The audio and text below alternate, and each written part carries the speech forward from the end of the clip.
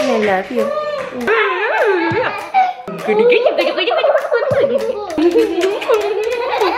You need a haircut, huh? You go get a haircut today? This is getting crazy. Actually, all three of you need one. Good morning. This morning, I am doing a bit of birthday gift shopping for the twins. Their birthday is in less than 20 days, and their party's a little bit before their actual birthday. I've ordered a ton of gifts online. Well, not a ton. I ordered like 2 each online. I think 3 for Ruben, 2 for Asher, and then some I'm still waiting on ordering. But I have more for Ruben than for Asher. He's just easier to shop for. His interests have not changed. So I kind of want to look in store and see what they have that Asher might like. I got him some stuff already, but he's a little bit harder to shop for. So I'm gonna look at Marshalls because they usually have like a wide variety of toys to even just look at and get some ideas from. I'm gonna see what they have. I also need to go to Ulta, and I'm gonna look at the thrift store because they love the thrift store and they usually find some amazing treasures. But we're gonna start with Marshalls. Since it's right next to Five Below, I think I might go see if they have any like party decor too, because they have a lot of Spidey and Pokemon. I literally had this in my Amazon cart, like the exact same one, and I found it on clearance for $3. So I'm getting Asher this 100%. He is so good at puzzles. This will give him more of a challenge, and it's animals. It was not raining when I went in the store, then I came out and it's coming down. I'm wearing flip-flops, so I'm back in the car. I ended up getting the puzzle. I'm literally so excited about this find because it was $3 on clearance, but it's brand new,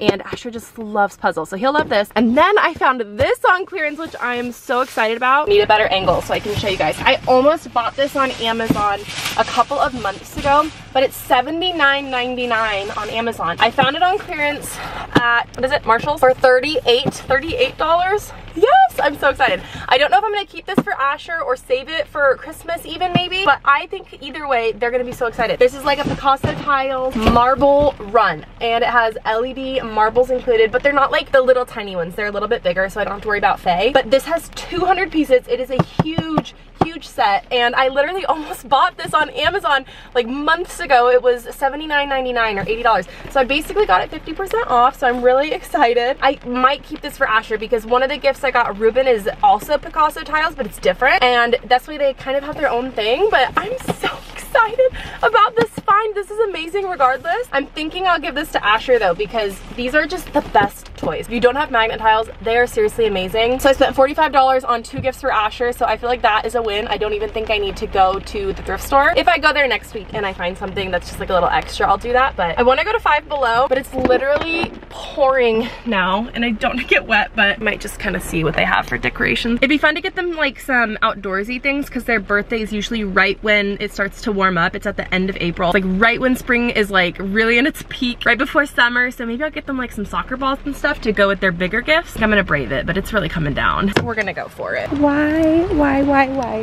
Oh my God.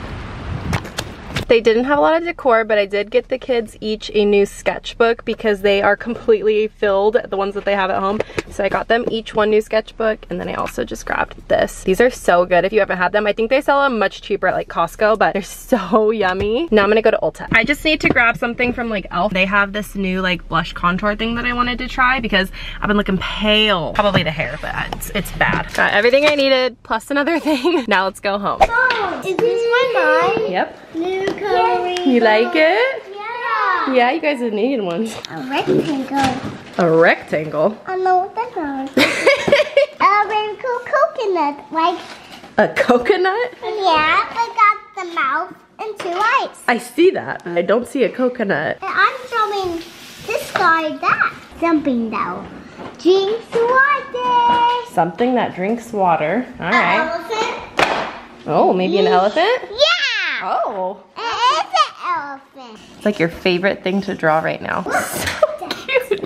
Oh, she's got a ponytail? Try to save our paper. That means don't color the whole book in one day, okay? Okay, I got just a couple of things, but I wanna show you because I need tips in the comments on how to do my makeup. I never learned, absolutely never learned. I still don't know what I'm doing, honestly. The only thing I typically do every morning is concealer under my eyes because dark circles. I do my eyebrows and mascara. I do blush most of the time too, but okay, first things first. I got this new under eye brush because the one I have is really small and I don't think it works very well. I got this one to help with concealer. This one I got for blending for the contour. Use this eyebrow stuff. I got this, the same thing that I usually get, but in a little bit of a darker color since I got my hair done. This is the contour. This is something I've never done before. I wanted to get like a cheap one just because I don't know what I'm doing. See if I can show you. that was cool. And I think I did too much. Oh my God, I need to go do this in a mirror. Okay, and then I got this highlighter because my best friend Kaylee, she does makeup. That's like her job. And she raves about this one, Charlotte Tilbury. It's like her favorite thing. She does makeup for like brides and stuff. And I tried it on my hand at the store and it was beautiful. It's the same type of applicator. This thing is ridiculously expensive. Oh God, am I doing it wrong? Oh, I'm just gonna use my fingers because I just used that other one for the contour. Really, really pretty and really glowy. And we're going into the warmer months. More serious talk. I need somewhere comfortable to sit. I wasn't gonna talk about this for a while because I didn't know if it was gonna happen. And now that I know the answer to that question, I can talk about it. I started the process for becoming a surrogate. And this is something that I hadn't thought about in the past, but a couple of months ago, I talked to Justin about how I just thought it would be someday a really cool experience to be able to be a surrogate for somebody. As someone who's gone through infertility and experienced like how hard that is, I just thought it would be a really cool opportunity to be able to give back to another couple who was struggling to conceive, who needed a surrogate. Been through pregnancy so many times, I know what to expect. I've carried twins, like my body has been through it, so I kind of just felt confident in going through with being a surrogate. So I found an agency and I started the medical process of finding out if I could be a surrogate. I went through all of the questionnaires, I filled out all of the paperwork, did everything, all of that. And then I had to schedule with my OB, get approved by the OB that I was okay to be a surrogate. I just thought the more that I got involved in it, the more that I was like, this is gonna be like a really great experience. I was so excited to bring like joy to a couple who maybe was feeling lost or feeling like they couldn't go through it. And I just had this thought in the back of my head that they might not approve me because of my prior stillbirth. I was so prepared because I've been through IVF too. And if you are a surrogate, you essentially go through a lot of the stuff that you go through when you're, you know, going through IVF. So all of the shots and all of the medications and everything that I've done before. But I just found out last night they called me and they said that the like IVF clinic that they use to like approve their gestational carriers let them know that I am not medically approved to do it because of my prior loss with Bryn, which is such a bummer because I went on to have successful pregnancies. You know, I have 4 kids now after Bryn. I even had twins. I had a VBAC, I had a C-section, I had a vaginal birth. All of them went like perfectly. We didn't have any issues except for after I did hemorrhage a little bit. Other than that, like there was no issues with my pregnancy. I was considered high risk for the loss, but that was it.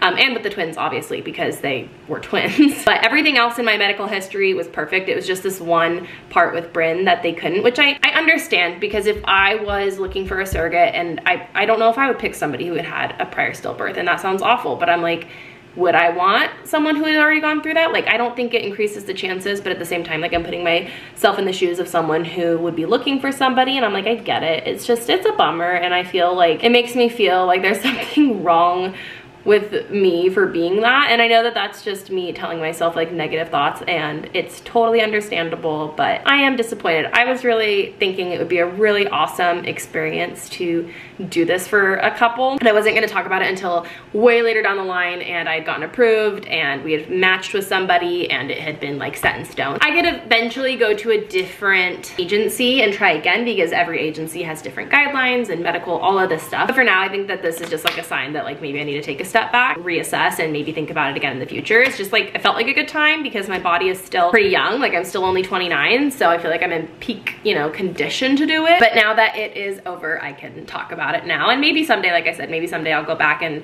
reassess. But for now, I'm just gonna focus on the now. Who knows what the future holds. Anyways, with all of that, this is going to be the end of the vlog. Make sure you're following me on Instagram and on TikTok. I've been posting a lot more on TikTok. I'm going to be posting the boys' like birthday gift video there. And then I'm gonna figure out how I wanna plan and party the boys' birthday soon. So that's coming up very, very soon. I cannot wait. I wanna show like the prep and the process and all of that. So I'll figure out how I'm gonna do that. And I will talk to you guys very, very soon.